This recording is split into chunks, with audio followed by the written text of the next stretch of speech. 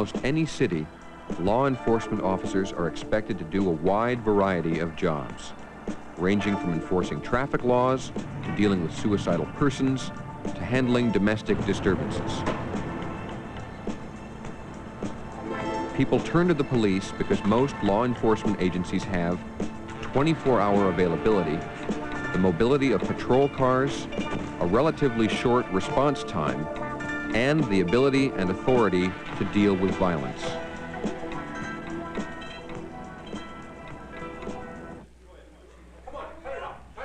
Domestic disturbances are one type of job that many police officers dislike. First, because they are dangerous, and second, because persons in domestic disturbances are unpredictable, often highly emotional or irrational, and hard to calm down. You have heard that in recent years, disturbance calls have resulted in an unusually high number of police officer injuries and fatalities. So, when responding to a domestic disturbance, your first consideration will be officer safety, and then getting the upset or emotional disputants calmed down. 344 is on a 69 Police fire emergency. My neighbors are fighting. How do you know they're fighting? They're shouting and throwing things. Are they in the house? Yes, they're in the house. What's their name? Paulson. They live at 1149 6th Avenue East. What's your name and address? Do they have to know calls? No, I won't tell anyone you phoned. It's Mrs. When the call Marianne is received, Smith. the dispatcher generally tries to get as much information as possible. If the call is hot or cold, how many people are involved, if a weapon is involved, who is complaining, an observer or one of the persons involved in the fight, and the complainant's name, state of mind, and a callback number. But all too often, as you know, minimal information is available. Can you tell me, do they know if you're calling? No, I don't think so. Okay. Okay, I'll send a squad and they'll talk to you. Can you tell me what color their house is? Yellow with a red door. Okay, and what color is your house? Greenish yellow. Go ahead. Greenish yellow? Okay, we'll send a squad. Bye now.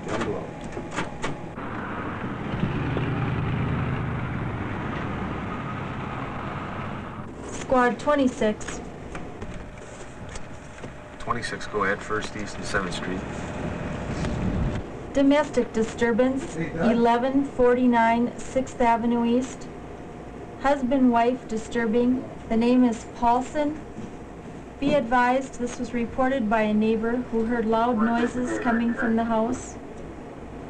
Not known if any weapons are involved.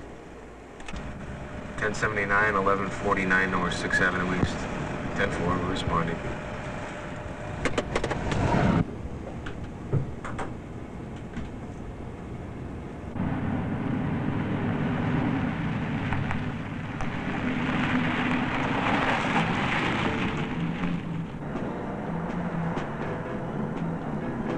The reason most guys don't like to go on them is that they're unpredictable. You never know what's going to happen when you get there. Everybody acts different. And when you go to a domestic, about 10% of them you don't have any problem with. You can just walk in and people see you come in, they calm down and you talk to them a little while and they agree to just about everything you tell them and you walk out. Then you got 10% that you go in there and there's absolutely nothing you're going to do. You usually end up either taking one or both of them out of the house with you. Probably the other 80% are the ones that you have to spend time in working with the people. I would rather go to an armed robbery where I know what's taking place. I know what's going down at the time that I'm going there, so I'm prepared for it. I have myself geared up for that action. And going to a domestic, you don't really know what you're getting into, so you're trying to gear yourself to all different facets of what could take place. So you're constantly on edge. When you get to the door, you're committed, and when you walk into their house, you're on their territory. But it's a dangerous situation.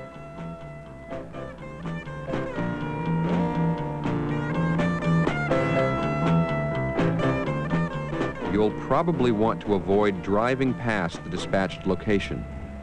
Park at least one house away and notify dispatch of your arrival.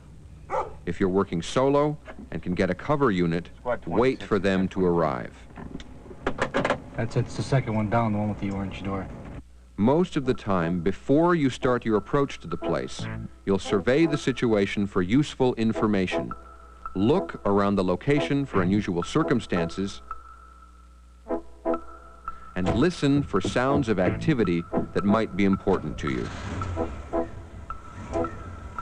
Okay, I'll take the front. Okay, I'll go up on the right. After having surveyed the scene, plan your approach with your partner or cover officer. Approaching the house can be a dangerous part of the call. An old-timer once told me that, too. He said, when you go to these calls, especially domestic situations, and you don't get that sick feeling in your gut as you're walking up to the house, if your stomach doesn't tighten up a little bit, then you better get out of the job, because you're going to get it, or your partner's going to get it, or somebody's going to get hurt. To maintain a low profile and maximize your security, a triangular approach to the front door usually works best. Get away from me! I'm not You're insane! I'd love to get away from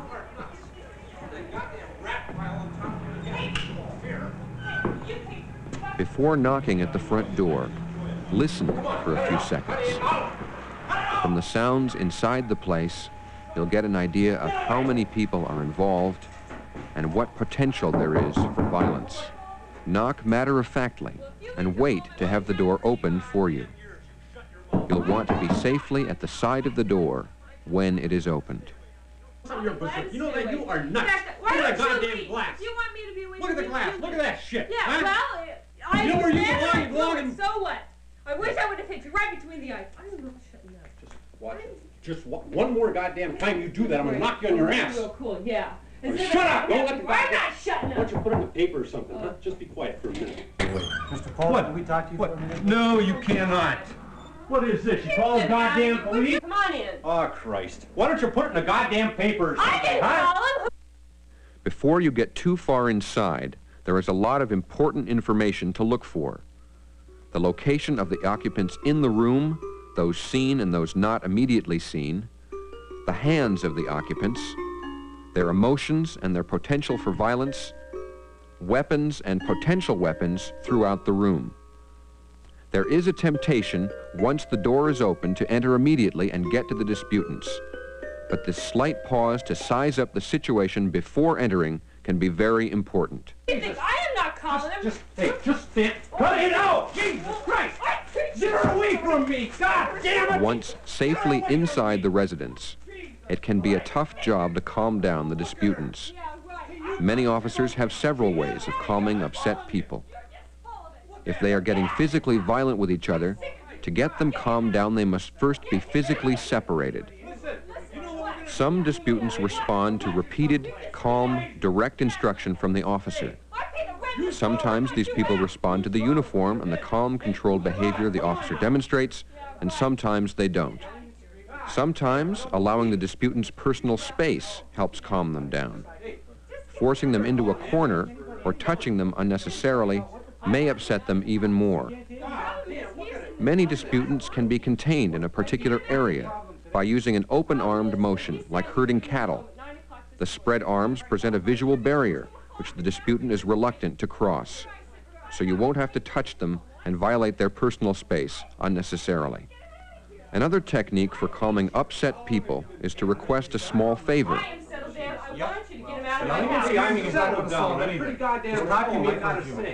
Now, could you do me a favor, please? What do you want? I'd like to use the telephone to call the desk check in. It's right over there. Would you show me where the phone is, please? Oh, Christ. By making a small request, which they are likely to grant, the disputant's attention is diverted from the fight, and you have a chance to interrupt their upset emotions and their dispute. When it works, it's beautiful to watch. With the right request, it can accomplish both physical and visual separation with a minimal amount of I mean, force. how would you like it? You're sitting here for 5 hours waiting for your old man to come I home. understand that you're upset that you reached home for 5 hours. Calm down. I'm sure that there is more to All the I want problem you to do is than to him get him out of my coming. house. We can't take anybody out until we find out what the problem is. Visual separation has proven very useful in calming upset persons. When visually separated, disputants cannot maintain visual hostilities. It is hard for two people to keep an argument going when they can't see each other. When visually separated, the disputant is forced to deal with the intervening officer and not the other disputant. If one upset person can be moved just around a room partition, the The disputants will be visually separated, while the intervening officers can stay in visual contact with each other. Upset? You bet I'm upset. You live with something like that for a while. You'd be a little upset too. Huh? Settle down. Just relax. Settle down? Look at her. You trying to... Jesus Christ. You seem like a rational man. I am. I'm a very reasonable person, but look at this, huh? How reasonable is that? Another big help in calming upset persons is to get them seated. Seating helps reduce physical tensions first, and then emotional tensions. It's hard to keep up a full head of steam when seated in a comfortable chair. When seated, the disputant has restricted motion, and you have increased safety. If the disputant is going to get up, you'll have some advance notice because he'll lean forward in the chair. I got an interview for a job here. Settle down. Nice table. You buy that? Make it? No. Finally, disputants can be calmed down by distracting them. The purpose of the distraction is to momentarily divert attention from the other disputant and the fight. Once diverted from the conflict, you can get started on your business. He hasn't shaved, you know. He hasn't even had his morning cup of coffee. He hasn't been home the whole night. Have you talked to him about the reason for him not being here? Have you listened to this? I don't care why he didn't come home. The Well, problem is that he came here at 9 I think it's o'clock. important that we all talk about it and get both sides of the story. You should understand his side, he should understand yours. You settle down now, John, so we can talk a little bit? Yeah. I'm all right. You've been fighting like this often? Sometimes she isn't home. I don't know. What do you mean It's she's not at home? I don't know. It's not a big deal. It's just I don't know. She got a little upset. She starts throwing crap around. When she gets started, she doesn't stop. Christ. Mrs. Paulson, I think that we've come to a rational understanding here. You've calmed down. You think we could go in the living room now and sit down together, the four of us, and try to come to some kind of a solution for the problem at the moment? Would you be willing to try that? Sure. When the disputants are calmed down, you'll want to get them seated for the interview. Place them far enough apart so you'll have time to get between them if they should heat up again. If one officer feels certain the dispute won't flare up again, he might sit down a safe distance from the disputants. The partner should remain standing and be alert for changes in the situation. Some kind of solution for the problem. You calm now? I'm calm. What do you want? The living room is usually the safest place for the interview. The bedroom has some obvious and some hidden dangers.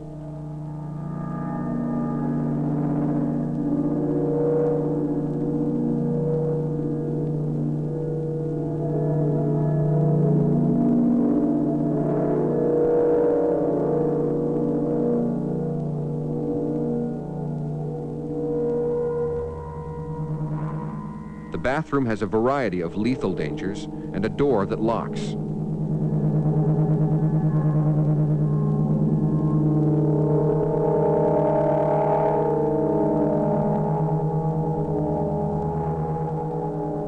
The kitchen is a warehouse of potential weapons.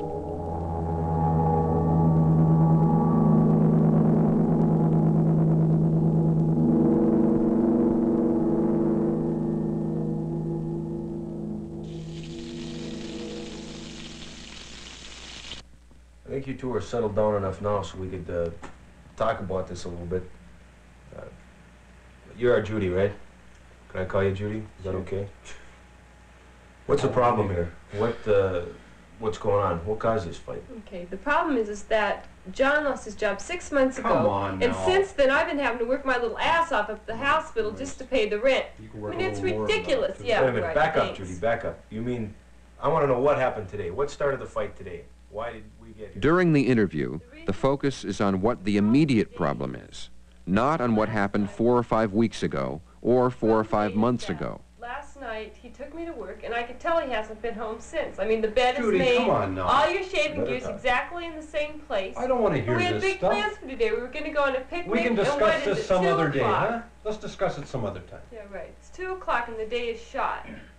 Okay, well, what can we do to resolve the situation right now? Hey, I'm not leaving if that's what you've got in mind. I'm staying right here. I live here. It's The my frame of house. mind you're in now, you can't stay together now. So what are we going to do? Does one of you want to leave? Well, I'm not leaving. I pay the rent. I've been here all day. John? You want me to leave? Possible solutions are identified for the immediate problem. All right. I'm gonna go up and get a new shirt. This one's a little bit worn. You have my partner go up there with you, John? What for? I can get my own shirt. I don't need any help getting a shirt. Well, we'd rather do it that way if you don't mind. Oh, Christ. Here's my jacket. You're sitting on it.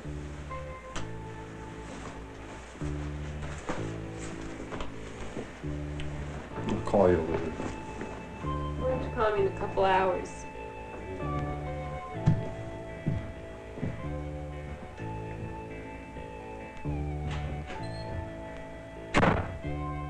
When the situation has been resolved and there is agreement on the action you expect the disputants to take, you should make a safe exit.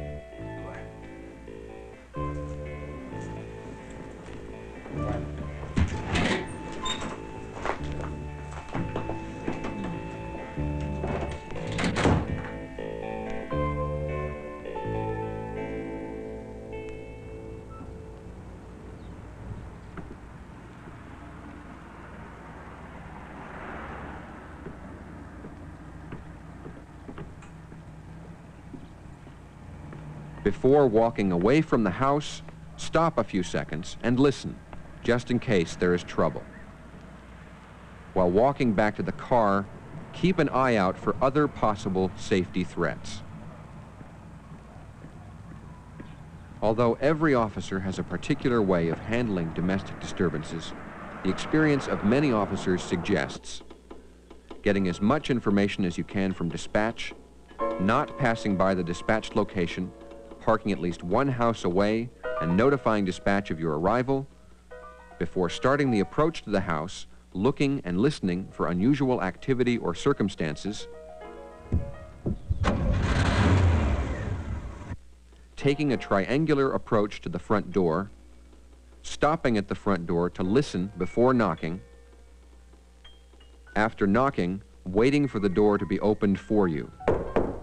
Come on in. If someone says, "Come in," don't. You don't know what surprises they'll have waiting for you. When they do open the door, you'll pause slightly, looking as far into the room as you can and looking through the crack by the hinges for the occupants' emotions, their hands, and potential weapons or hazards in the room. Once inside, the techniques for calming down the disputants. Physical separation. Visual separation, blocking disputants' view of each other, either with your body or more effectively by blocking their view of each other with a partition, while at the same time maintaining eye contact with your partner. When possible, allowing them personal space instead of touching them, keeping them contained by presenting a visual barrier, like using the cattle herder motion, instead of holding on to them. And seating, helping them reduce their physical tensions and restricting their motion while increasing your safety. And some other techniques for getting the disputants calmed down too. Calm, direct instruction. Come over here. Show him how nuts you are. Why don't you just stay over here? Give him a little demonstration. Why don't you just settle down? Look at this shit. Distraction. Nice table. You buy that? Make it? No, Judy made it. And requesting a small favor. Could you do me a favor, please? Could you do me a favor, please? I have to call him to check in at the desk. Show me where the telephone is. Intervening in domestic disturbances is not an easy job.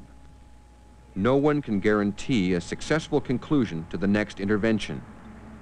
But being aware of these safety issues and these calming techniques can improve your professional response to this crisis situation.